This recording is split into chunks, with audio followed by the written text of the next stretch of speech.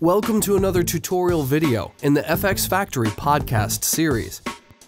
FxFactory is a powerful plugin architecture and offers the ability to download and purchase great plugins from talented third-party developers. In this tutorial, I'd like to show you some great transitions from the Boinx FxTiles Premium FX Pack.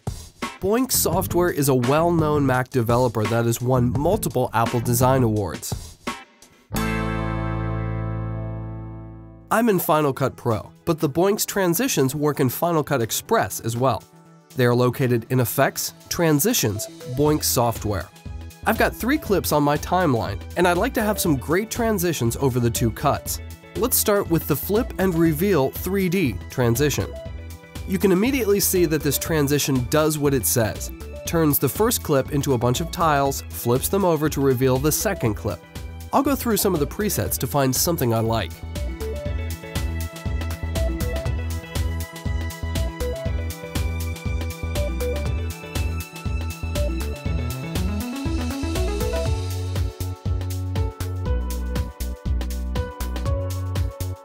I like this preset Stripey Wipe Across, and I'd like to tweak some of the values to my liking. As with all FxFactory plugins, the online help is only a click away. The most obvious values we can adjust are rows and columns. We'll keep it at 1 row to preserve the Venetian blind looking transition, but I'll adjust the number of columns down a bit to give me thicker blinds.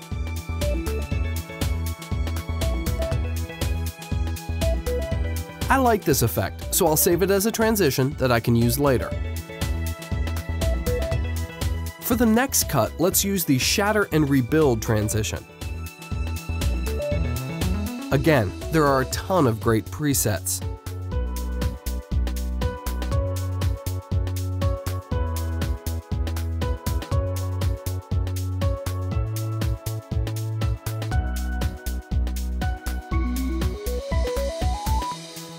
This Stick Fight preset is great. As before, I'll tweak the amount of columns. This time, I'll increase this value to give me thinner and more sticks. Animation Curve controls the geometry of the animation. There are diagrams of each curve in the online help. I'll leave this at quadratic in-out, which is a nice, natural ease-in, ease-out style of animation.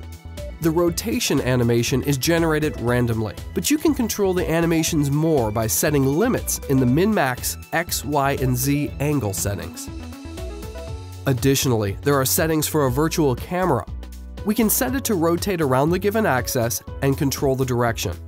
I'll bump the rotate number of times Y up to 2, which will add an extra spin and add to the chaos of the transition. I like this preset, so I'll save it. Another cool feature of these Boinx transitions is the fact that they have an alpha channel, so I can bring in my own solid color or custom background on the track beneath for some added zing.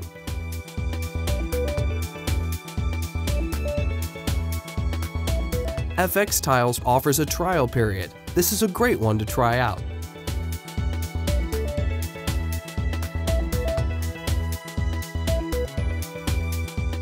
FxFactory offers a huge selection of great plugins, and if you don't have them yet, I suggest you go try them out at noiseindustries.com.